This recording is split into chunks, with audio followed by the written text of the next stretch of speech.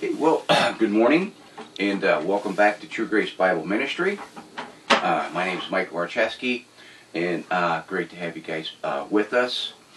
And last time we were together, we were talking about the ministries of the 12 and the Apostle Paul not being the same.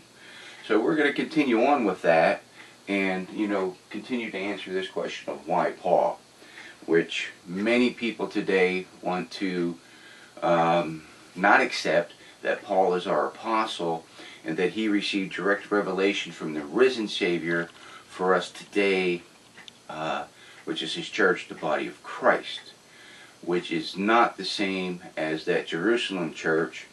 Yes, we're all in the kingdom of God together, but within that kingdom of God, you have the prophecies concerning the nation of Israel, and then you have the mystery of the revelation concerning the church, the body of Christ. Okay, all being in the kingdom of God, but still being separate entities. Okay, and that's what we're going to continue on today about, are these teachings the same? Meaning the teachings that the 12 and, Peter was the head of that group, did they teach the same things that the Apostle Paul teaches? So that's where we're going to start today. So, did Peter and the others teach the same as Paul? So first thing we're going to look at is Peter and the other apostles preached to Israel about the coming of the times of restitution and the refreshing. Okay, the times of refreshing. And why did he have to preach that? Because we go back, and we're not going to look at that, but we're going to look at these passages of when they're preaching these things, because the day of the Lord, the day of Pentecost, talks about the great and notable day of the Lord. There is going to be a time of tribulation. There's going to be a time of Jacob's trouble, okay, where God's going to pour out his wrath upon the nation of Israel. And that's what Peter and the 12 were preaching here. And they preached that since the world began. So let's look at Acts chapter 3. Acts chapter 3. We'll jump in at verse 19. Acts 3 in verse 19. It says, "Repent ye therefore and be converted, that your sins may be blotted out, when the times of refreshing shall come from the presence of the Lord." So it's repent, change your mind who this Jesus of Nazareth is. And just to refresh things, in verse 12, he's speaking, "Ye men of Israel." This is what Peter's addressing. Okay? We must see these things clearly. Down to verse 20. It says, "And he shall send Jesus Christ, which before was preached unto you, whom the heaven must receive until the times of restitution of all things, which God has spoken by the mouth of all his holy prophets since the world began." Okay? So this is what Peter was preaching on the day of Pentecost. Alright? And he was giving them an offer of the kingdom. And if they accepted their Messiah, then these things would happen. And their sins would be blotted out. They wouldn't have remission any longer, but they would be blotted out, according to Jeremiah 31, which is about the new covenant with the nation of Israel. And once again, we do not follow under that covenant, okay? Let's look back to Luke chapter 1. Luke chapter 1, and look at verse 68. "Blessed be the Lord God of Israel, who has visited and redeemed his people, and has raised up a horn of salvation for us in the house of his servant David, as he spoke by the mouth of his holy prophets, which have been since the world began." So here again, it's Luke, okay, writing about what Zacharias is prophesying about, and it's about Israel, isn't it? Okay, that he's going to raise up a horn of salvation, and then they're going to be delivered from their enemies. They will have remission of sin. Okay? In verse 77, to give knowledge of salvation unto his people by the remission of their sins. See that? He's prophesying about Jesus Christ coming. And that was the purpose at that time, that Christ, and he died on the cross. And we looked at it many times, that they would have remission of sin at the time they were preaching this. Go back to Matthew and we'll see that again. We've talked about it numerous times. But Matthew 26, and as they were eating, Jesus took bread and blessed it, brake it, and gave it to his disciples, and said, Take, eat, this is my body. And he took the cup, gave thanks, gave it to them, saying, Drink ye all of it, for this is my blood of the New Testament, which is shed for many for the remission of sins. See, now, the New Testament, the new way, God's new will, if I may, okay, which makes clear sense, and we've talked about covenant and testament in the past. Go back and take a look at it at TGBM 1000. But his blood was shed for the remission of sins on that day. And then when Peter comes in, he offers them the kingdom. And if they would accept it, then the new covenant from Jeremiah would be enforced, and they would have their sins blotted out. But on that day, some 2,000 years ago, okay, it was for them to have remission of sins at that time, until the new covenant be enforced and their sins be blotted out. Okay, let's come back to Luke for a second, and just to show who Zechariah is prophesying about and Luke is writing about. In verse 80 of Luke chapter 1, it says, The child grew and waxed strong in spirit, and was in the desert till the day of his showing unto Israel. See, now he's talking about John the Baptist. But his showing was to Israel. And that's what John the Baptist was to prepare the way of the Lord. That was his ministry. That is why he is called the greatest of all of the prophets. Why? Because he prepared the way of the Messiah for Israel. Okay? For Israel. And these things were spoken of since the world began. Now, let's see the difference of what Paul preached. Paul was proclaiming the preaching of Jesus Christ according to the revelation of the mystery, which was kept secret since the world began. Okay, and it was hid in God. See, a lot of people say, well, it was hid in the Scriptures. Well, the Bible doesn't say that. The Bible says it was hid in God in time past. Okay, so Romans 16,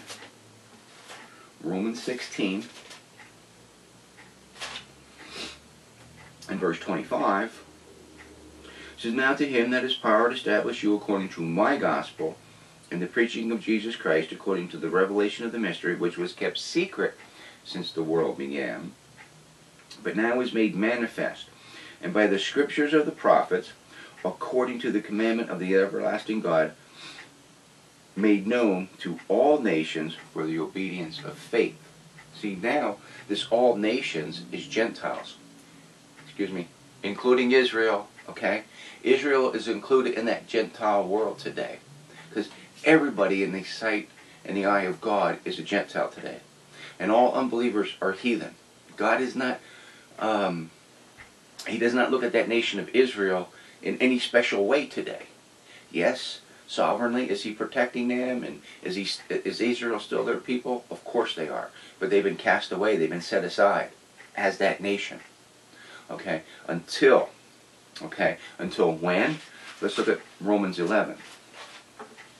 Okay, so we can answer that question. When is this going to end, this dispensation of grace? We don't have a time. Like these people now want to say the world's going to end. I just seen something, 2018 is the year of death or something. I have no idea what they're talking about. But look at Romans 11, verse 25.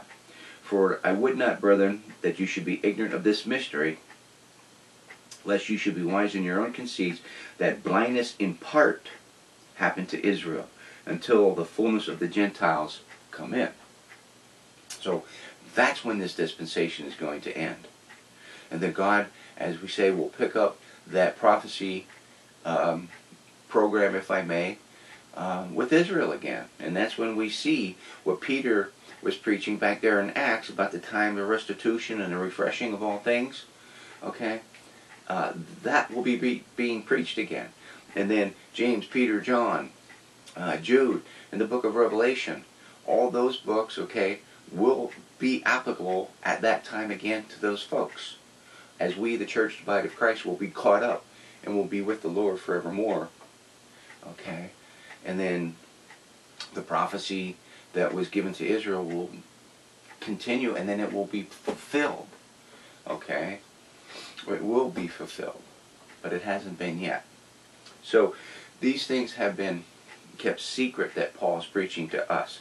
The things that Peter and the boys preached, if I may, have been spoken since the world began. Let's look at Ephesians chapter 3.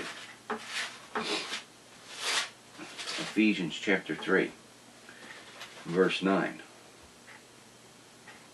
And to make all men see what is the fellowship of the mystery, which from the beginning of the world had been hid in God.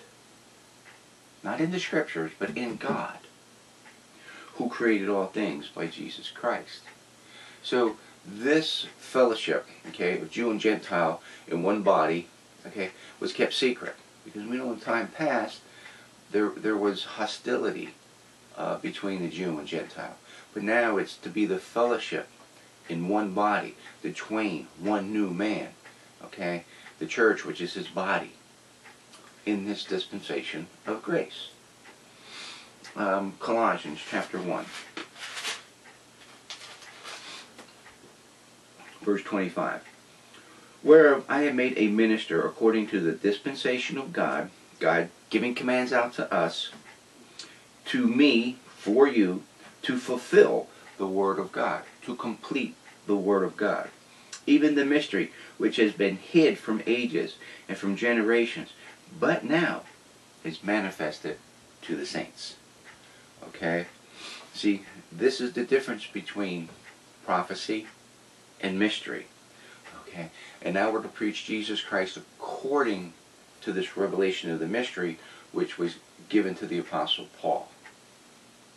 So, I do not see these two preachings, proclamations, however you want to word that, being the same. Because one was spoken since the world began, one was kept secret. Okay, let's continue on and look at this so-called Great Commission. Okay? The 12, we know, operated under a distinction between Jew and Gentile. Okay? There was a distinction. Let's go to Matthew chapter 10. Matthew chapter 10. And we'll drop in at verse 5. It says, these 12, Jesus just picked his 12 disciples, apostles, Jesus sent forth and commanded them, saying, go not into the way of the Gentiles, and into any city of the Samaritans enter ye not, but rather go to the lost sheep of the house of Israel. And as you go, preach, saying, the kingdom of heaven is at hand. And that's the same thing John the Baptist started preaching. The kingdom of heaven is at hand. Their Messiah was here. And that's what they were to preach. So there was a distinction. They were not to go to the Gentiles. Let's go here now to Matthew 15. Look at verse 21. Matthew 15. And then Jesus went thence and departed into the coast of Tyre and Sidon. And behold, a woman of Canaan came out of the same coast and cried unto him, saying, have mercy on me, O Lord, thy son of David. My daughter is grievously vexed with the devil. But he answered her not a word. And his disciples came and besought him, saying, send her away, for she crieth after us. Verse 24. But he answered and said, I am not sent, but unto the lost sheep of the house of Israel. And then here we see also, Romans 15:8, that Jesus was a minister of the circumcision. for the truth of God to confirm the promises of the fathers. So I think that's pretty clear. He was not sent but to the lost sheep of the house of Israel. His ministry was exclusively to the nation of Israel. Okay, and is this an exception? Sure it is, okay? Because we know all the way back in time, Gentiles did become part of the Commonwealth of Israel. They became proselytes. They became as a Jew. Okay, back in Esther we see all these things, and we've looked at this many times before. They became a proselyte. Even Acts, on the day of Pentecost, there were proselytes present. I mean, a Gentile became as a Jew, and they followed the Jews' religion. So, but predominantly there was this distinction between the Jew and the Gentile. But under Paul's commission, okay, if I may use that word commission, he declared that this distinction from time past was to be done away with, and it was no longer to be there. So let's look at Ephesians chapter 2. Ephesians chapter 2.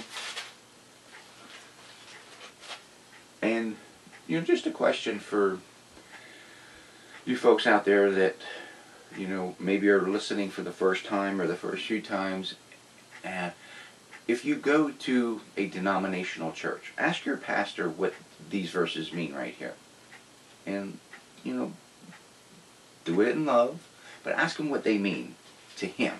Okay? Ephesians chapter 2, verse 11. Wherefore remember that ye being in time past Gentiles in the flesh, who are called uncircumcision by that which is called the circumcision in the flesh made by hands, that at that time you were without Christ, being aliens from the commonwealth of Israel, strangers from the covenants of promise, having no hope, and without God in the world. So that was a Gentile's position and condition in time past, including Jesus' earthly ministry, right? Now, let's keep reading here. But now, in Christ Jesus, ye who sometimes were far off are made nigh by the blood of Christ. For he is our peace, who had made both one and broken down the middle wall of partition between us. So, the middle wall of partition between us, and the only ones in the conversation here are, the circumcision and the uncircumcision. That middle wall has been broken down. And then he talks about it in verse 15, having abolished in the flesh enmity, even the law of commandments contained in ordinances, for to make in himself twain one new man. So here we see Jew and Gentile being in one body. Okay, that distinction is no longer to be. It's no longer to be. It's to be put away with. It's to be done away with. We are now one new man, the body of Christ. So, hopefully these things are seen, okay? That it's one body, one church, today, in this dispensation of grace, okay? Let's look at 2 Corinthians chapter 5. 2 Corinthians chapter 5. Excuse me. We're going to drop in at verse 14. For the love of Christ constraineth us, because we thus judge that if one died for all, then we're all dead. And he's speaking now that if Christ died for all, he was a ransom for all, and what we see in Timothy as well, whereas in time past he was a ransom for many, okay, that all were dead, meaning dead in Adam. And that he died for all, that they which should live should not henceforth live unto themselves, but unto him which died for them and rose again. Wherefore, henceforth, know we no man after the flesh. Yea, though we have known Christ after the flesh, yet now, henceforth, know we him no more. And I believe that goes back to his earthly ministry. They knew him in the flesh. And he was teaching and preaching to the circumcision, the lost sheep of the house of Israel, And Paul says we no longer should be doing that. But it's the risen Savior that we follow now. The revelation given to the Apostle Paul for us. The risen Savior's ministry is for us today, not his earthly. Verse 17. Therefore, if any man be in Christ, he is a new creature. Old things are passed away. Behold, all things become new. All things are of God, who has reconciled us to himself by Jesus Christ, and has given to us the ministry of reconciliation. To wit, that God was in Christ, reconciling the world unto himself, not imputing their trespasses unto them, and has committed to us the word of reconciliation. So here now God is reconciling everybody together. Okay, that he died for all. Not just a ransom for many, as in time past. So Paul's commission, okay, that distinction between Jew and Gentile is to be done away with. He's reconciled the world. That's everybody. Now, continuing on about the comparison teachings between the 12 and the Apostle Paul. The 12 were commanded to preach the gospel of the kingdom. That's very, very clear. Okay? So let's look at Matthew chapter 10, verses 1 to 8. And as they preached this gospel of the kingdom, they were to manifest the signs, okay, of the kingdom to them. So, Matthew chapter 10.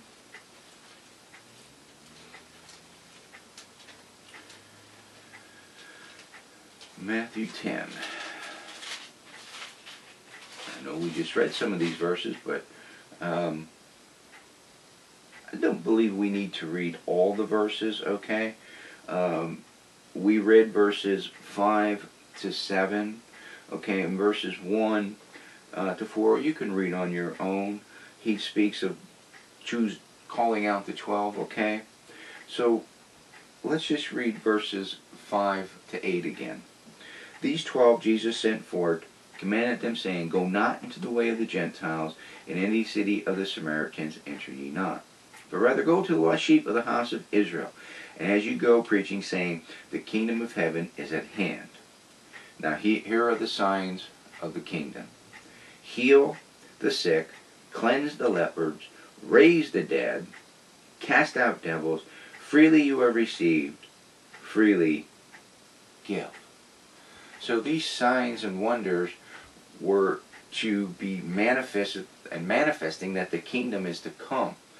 And even that Sermon on the Mount, when Jesus preached the Sermon on the Mount, there's things we can't do today. I know in time past what I myself, okay, used to use some of this Sermon on the Mount to, as we call, witness and share the gospel with people. And when Jesus says, if you look at a woman with lust, you commit adultery in your heart, I used to use that. But that's not for us today. But in the kingdom, when the kingdom is set up, okay, and if saved people, there are only going to be saved people in the kingdom initially, if they look at a woman with lust, they commit adultery in their heart. Okay? See, because the law is going to be written on their heart. That's what the new covenant speaks of. So these signs and wonders were to manifest this coming kingdom, which is going to be on earth. Whereas Paul was to preach the gospel of the grace of God, Acts chapter 20, verse 28. We'll read that just to verify what I'm speaking of. Chapter 20, verse 24, excuse me. But none of these things move me, neither count I my life dear for myself, so that I might finish my course with joy, and the ministry which I have received of the Lord, to testify the gospel of the grace of God. So that's what Paul was preaching, the gospel of the grace of God. How that Christ died for your sins, was buried, and rose again the third day according to the Scriptures. Okay, that's the gospel message that saves us today. Not the gospel of the kingdom, which is the same gospel message that Jesus preached, but this gospel of the grace of God. And as Paul was preaching this gospel of the grace of God, early in his ministry, the signs, okay, excuse me, that And the wonders that Paul did was to manifest the truth that salvation is now going to the Gentiles. Because we do know that in Paul's early ministry, they did speak in tongues. Paul did heal people. And he did perform miracles and wonders. Okay? And people will say, well, why did Paul do that? Well, I think this is the answer to that. And why they spoke in tongues as well was to manifest these signs that salvation is being sent to the Gentiles. And we'll get to that verse in Acts 28:28 here in a moment. But first of all, let's look at Acts 15. I'm sorry, Romans 15. Romans 15 and verse 14. Paul says, "And I myself also am persuaded of you, my brethren, that ye are full of goodness, filled with all knowledge, able also to admonish one another. Nevertheless, brethren, I have written the more boldly unto you in some sort, as putting you in mind, because of the grace that is given to me of God, that I should be the minister of Jesus Christ to the Gentiles, ministering the gospel of God." Remember, the gospel of God is to prove who Jesus Christ is. And you can go back to Romans chapter 1, verses 1 to 5, and see about that. Okay, the gospel of God is proving who Jesus is. Yes, Paul preached the gospel of God, folks. Excuse me. That the offering of the Gentiles may be acceptable, being sanctified by the Holy Ghost. I have therefore, where I have made glory through Jesus Christ in these things which pertain to God. For I will not dare to speak any of those things which Christ has not wrought by me, to make the Gentiles obedient by the word and deed, through many mighty signs and wonders, by the power of the Spirit of God, so that from Jerusalem and round about unto Illyricum I have fully preached the gospel of Christ. So Paul says that, and that's why we see these signs and wonders early in Paul's ministry. It was to confirm that salvation is now going to the Gentiles. And he's preaching the gospel of Christ for salvation. And remember, we talked about this before. When Paul went into the synagogues, he had to preach the gospel of God first. He had to prove to these unbelieving Jews in that synagogue who Jesus Christ was. And if they believed that, then he would give them the gospel of Christ, which is how they got saved. Okay? But it was these signs and wonders to prove and manifest that salvation is gone to the Gentiles, and that Paul is our apostle. And while we're here, let's look at verse 20 though. "Yea, so I have strived to preach the gospel, not where Christ was named, by Peter and the 12, lest I should build upon another man's foundation." See, this, I believe, proves also that Peter did not, or Paul did not preach the same saving message as the 12. Because he didn't preach on another man's foundation, meaning Peter and the 12. Okay? But he preached a brand new gospel. And there are numerous gospels in the Bible. I keep hearing that, people that preach right division, the biggest thing, there's all these gospels. Well, folks, do your own research, okay? Don't listen to these folks that are wrapped up into this one gospel truth, okay? Because the gospel of God, the gospel of Christ, the gospel of the kingdom, the gospel of the grace of God, do it for your own. The everlasting gospel, they're there, folks. We need to study the Scripture, okay, and compare Scripture with Scripture to find the truth. So, the 12 were commissioned to preach the gospel of the kingdom, and the signs were to be manifested of the kingdom coming, where Paul was to preach the gospel of the grace of God, and the signs and wonders that he performed early in his ministry were to confirm that salvation has gone to the Gentiles now. And I believe that's what wraps up everything in Acts chapter 28. In verse 28, Be it known therefore unto you that the salvation of God is sent unto the Gentiles, and that they will hear it. So that, I believe, was why Paul performed these signs and wonders, okay, to prove to the folks that salvation is going to the Gentiles. And Israel, in part, has been blinded. And then if you go back and you read Romans 11:26, that all Israel will be saved one day, but that's future, okay? That there's been if I may, a screeching halt to what God had promised to Israel. And there's this parenthetical time put in there for the dispensation of grace. And then when the fullness of the Gentiles come in, God will start that back up with Israel again. So, showing the comparisons of the two, under the 12's commission that we were speaking of, they were to baptize and to preach the gospel of the kingdom. And we see that in Matthew 28, which many churches want to take as our Great Commission. Matthew 28. And, you know, I always wondered, is like, in these verses here, it talks about baptizing. And we're going to look at Mark 16 as well, and showing the baptism. And I never understood this, but I'm going to tell you how it was taught to me before, okay? But the 12 preached the gospel of the kingdom, and baptism was included in that. So Matthew 28, and look at verse 19. It says, Go ye therefore, teach all nations, baptizing them in the name of the Father, and the Son, and the Holy Ghost, teaching them to observe all things whatsoever I have commanded you. Lo, I am with you always, even unto the end of the world. Amen. See, when we go back to Matthew 23, Jesus told them to follow the law. And now here in this great, so-called Great Commission, teaching them to observe all things I have commanded you. So, this is to Israel. And yes, they were to follow the law. It's not for us.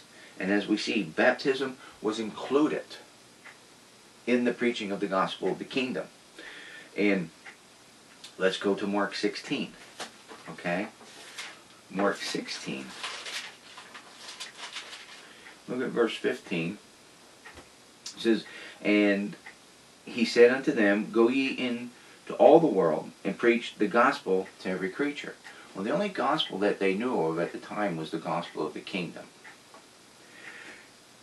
He that believeth and is baptized shall be saved, but he that believeth not shall be damned. So, what this says is, he that believeth and is baptized shall be saved. And of course, if you don't believe, you're not going to get baptized, you'll be damned. But the way this was taught to me was, well, he that believeth should be baptized. Okay? They changed this. It doesn't say that, okay? Because these folks, they don't know what to do with these verses. Their so-called Great Commission says to baptize. And here another Great Commission passage says that they're saved by being baptized. Folks, this is about the kingdom gospel. This has nothing to do with us, okay? And we come into the day of Pentecost. Acts chapter 2. Acts chapter 2, verse 38. Again, many churches today, you know, want to take this as part of their salvation. Then Peter said unto them, Repent and be baptized, every one of you, in the name of Jesus Christ for the remission of sins, and you shall receive the gift of the Holy Ghost. Again, this is gospel messages. Peter preached the gospel of the kingdom. And they only had remission of the sin there in Acts chapter 2. But then when we came to Acts chapter 3, where Peter offered them the kingdom, if they accepted their Messiah, their sins would be blotted out. Sins being blotted out and remission of the sins are not the same either. Again, we've talked about that numerous times. So, now we come into the Apostle Paul. See, Paul was not sent to baptize. Did he baptize a few? Yes, he did. Okay? again, I believe that was in the early ministry, and he said he did baptize some. And that again, did Paul receive revelation at different times? Yes. Okay. He baptized because that's all he knew at the time. I mean, that's, people say, oh, you're just explaining it away. But it seems to really fit the scripture as we're going to look here at some of these passages, okay? So let's go to 1 Corinthians. 1 Corinthians chapter 1 and verse 17. Paul says it, let's go up here. Verse 14. I thank God that I baptized none of you but Crispus and Gaius, lest any man should say, I had baptized in my own name. And I baptized also the household of Stephanas. Besides, I know not whether I baptized any other. So he did baptize a few, okay? Not denying that fact. For Christ sent me not to baptize, but preach the gospel. To preach the gospel. Notwithstanding, not with the wisdom of words, lest the cross of Christ should be made of none effect. Okay? So Paul was to preach this gospel of Christ. That's what he was sent to do. Not to water baptize. Now, is baptism part of the church, the body of Christ? It is. But it's a dry baptism. It's a spiritual baptism. Let's look at Ephesians chapter 4. Ephesians 4 verse 5 says that we have one Lord, one faith, and one baptism. What is that one baptism? That we're baptized into Christ, into the church. And that's what Romans speaks of. These passages in Romans. This is not a, as some would say, and I've heard it taught many times, oh, a beautiful picture of water baptism, okay? No, this is a spiritual baptism, folks. Romans 6:3, know ye not that so many of us as were baptized into Christ were baptized into his death? Therefore, we're buried with him by baptism into death, that like as Christ was raised from the dead by the glory of the Father, even so we also should walk in newness of life. For if we have been planted together in the likeness of his death, we shall also in the likeness of his resurrection. Okay? Knowing that our old man is crucified with him, and that the body of sin might be destroyed, that henceforth we should not serve sin. So this is a spiritual baptism. This is not a water baptism. Water baptism does not do those things.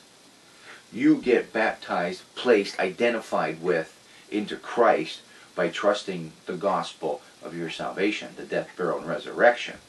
Go to Galatians with me, chapter 3.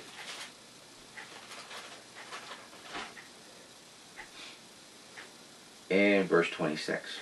For ye are all the children of God by faith in Christ Jesus. For as many of you as have been baptized into Christ have put on Christ. There is neither Jew nor Greek, there is neither bond nor free, there is neither male or female, for you are all one in Christ Jesus. So we're baptized, we're identified with Christ, we're identified with his death, his burial, resurrection. The old man has been crucified. It's a spiritual baptism. And that's our one baptism for the church, the body of Christ. We have nothing to do with water baptism. Okay? Does not serve a place in the church, the body of Christ. So, here's a few points, of the difference between the 12 and Paul. And hopefully, prayerfully, these things will continue to be clear to you, that the 12 and Paul's teachings are not the same. Yes, we're all in the kingdom of God, but the body of Christ, the church, is not the same as that Jerusalem church, and we're not all in one body. Father, give us understanding of your word and where we stand in Christ and who we are, and again, just help us here at True Grace Bible Ministry to continue to teach the truth in love. And we thank you in Christ's name. Amen.